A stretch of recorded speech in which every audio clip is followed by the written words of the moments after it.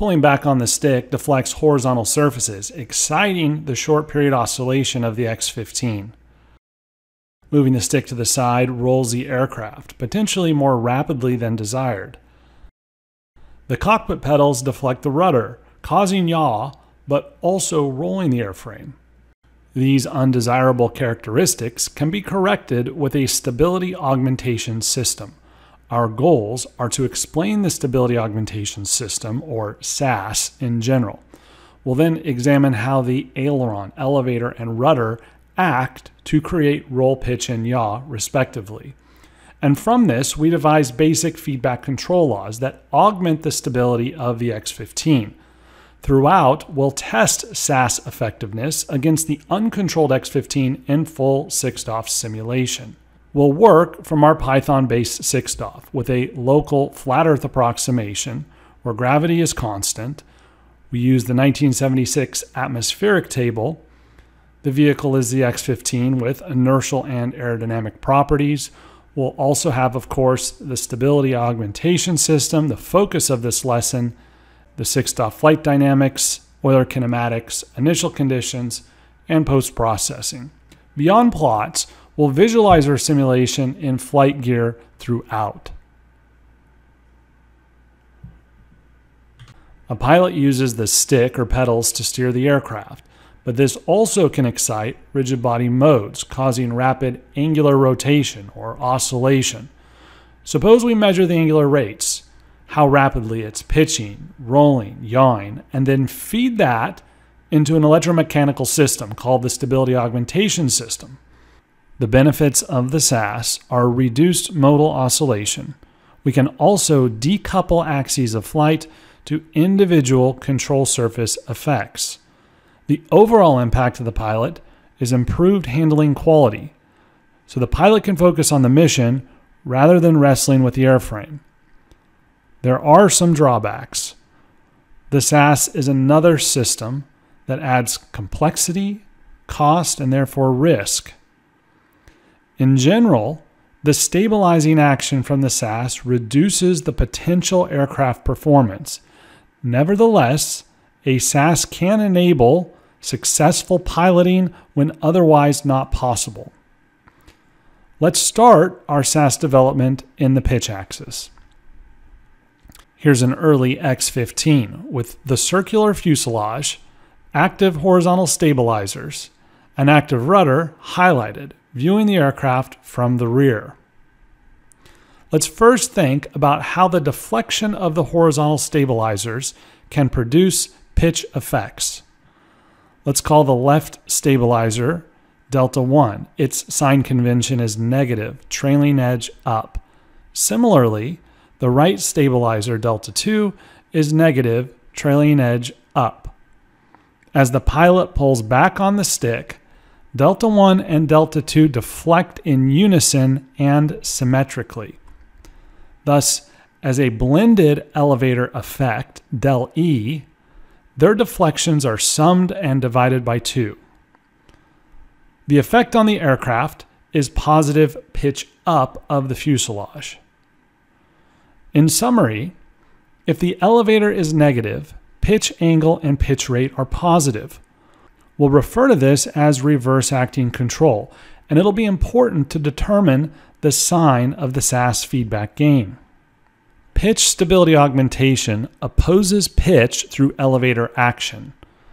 Therefore, if an IMU feeds back positive pitch rate, that is, the aircraft is pitching up, the elevator must move in the positive direction, that is, trailing edge down, to oppose the pitch action. From this idea, we propose a simple proportional feedback law, where pitch rate is the input, KQ, a positive gain for tuning, and del E, the change in elevator angle to oppose pitching. This law is summed with the pilot's elevator input to produce a total elevator effect that goes into the control actuation system and provides steering with stability augmentation. Now comparing pitch SAS on and off.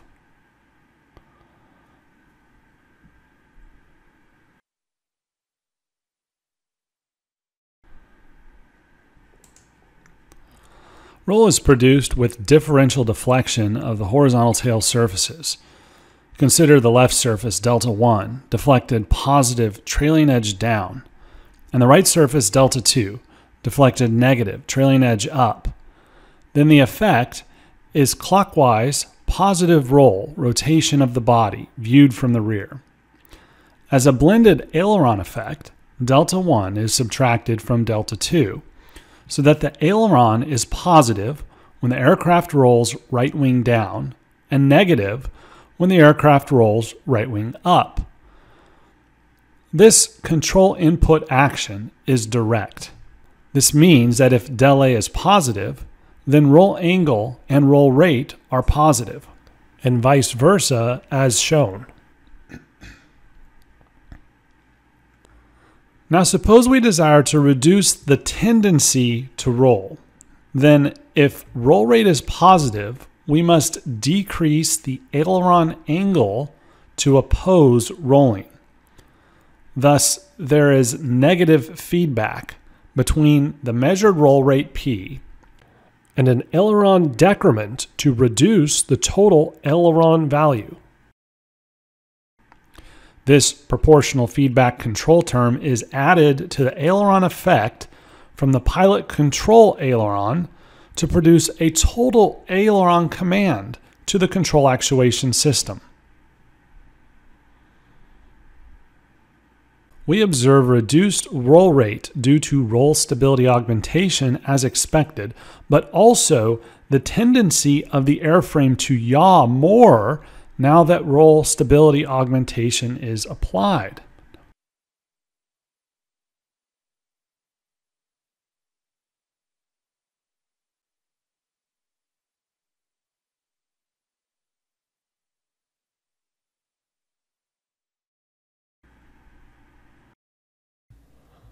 Now consider the rudder deflecting trailing edge right as viewed from the rear. This causes a positive yaw moment, turning the aircraft right so that yaw angle and yaw rate are positive. Simultaneously, the force on the rudder also causes the fuselage to roll. Therefore, there are two effects of negative rudder displacement: negative roll rate and positive yaw rate. This body roll due to rudder is an undesirable cross-coupling of the rudder into the roll axis. To compensate for yaw-roll coupling, we use the so-called yaw interconnect to the aileron. First, note that negative rudder produces both positive yaw and negative roll. If negative rudder produces negative roll, then positive aileron change is needed to oppose the roll coupling. Thus, we propose roll correction through the aileron from positive yaw rate feedback. Now, the total aileron command to the control actuation system has a negative feedback term on roll rate, a positive feedback term on yaw rate, and of course, the aileron command from the stick.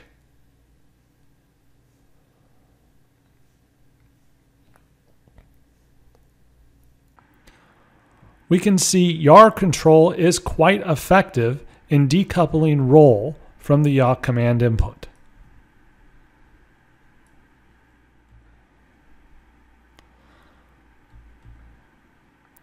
As discussed for the yaw channel, negative rudder produces positive yaw rate. This yaw action can excite the Dutch roll mode. But here, yaw rate couples into the pitch and roll axes, so we wish to dampen yaw rate. To augment yaw stability, we note there's a reverse acting relationship between yaw rate and the rudder. So, if the rudder is negative, trailing edge right, then yaw rate is positive. Therefore, we must increase rudder angle to oppose the yaw rate. That is, use a positive feedback law. The yaw stability augmentation is then added to the rudder command from the pilot to produce a total rudder command that goes to the control actuation system.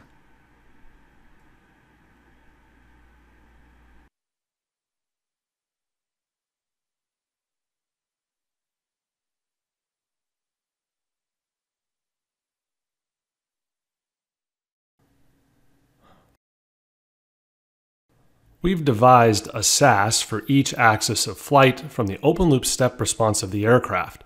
There was the pitch SAS with reverse elevator-to-pitch action. That is, elevator moves in one direction and pitch moves in the opposite. Therefore, the closed-loop system required positive gain to dampen pitch rate. There was the roll SAS with direct aileron-to-roll action. This required negative feedback to dampen roll rate. For yaw rate induced opposite roll rate, such that positive feedback on yaw rate decoupled roll. And there was the yaw SAS, with reverse rudder to yaw rate action, thus requiring positive feedback to oppose yaw rate. The SAS architecture we derived is consistent with the X-15 SAS. Here, pitch rate sensed from a rate gyro is amplified through a pilot-selected gain, literally a knob in the cockpit, and the amplified signal is commanded as symmetric deflections to the right and left stabilizers. Roll rate sensed from a gyro is amplified through a pilot-selected gain, and then commanded as differential deflections to the right and left stabilizers. To decouple yaw from roll, the yaw roll or yaw interconnect commands aileron action to correct roll due to yaw. The yaw rate measurement was also sent through a cockpit gain selector and then fed as deflection commands to the vertical stabilizer servo motor. With the full SAS on, we can observe the clear and significant artificial damping effect in the pitch, roll, and yaw axes.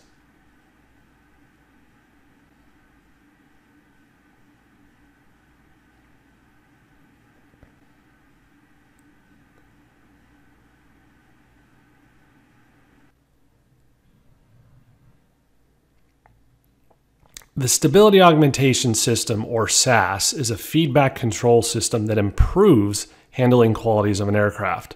This occurs through artificial damping of angular rates, increasing stability. Additionally, directional coupling through a control input can be decoupled with appropriate interconnect channels. On the downside, the SAS adds complexity and reduces turn rate. Nevertheless, the SAS meets a crucial need for the X-15 because, as the X-15 operates over a wide range of flight conditions, its modal and therefore handling qualities can change, and sometimes rapidly. The SAS offers improved stability over the less stable and rapidly changing flight conditions for safe piloting and reduced pilot fatigue. Access this lesson and more at learngnc.com. And a special thank you to all Patreon subscribers who support the continued development of Learn, Guidance, and Control content. If you're interested in supporting, for the price of a fancy cup of coffee, you can gain access to all the codes used to produce this and all of my other YouTube lessons, plus exclusive video tutorials and more. Check out Learn, Guidance, and Control.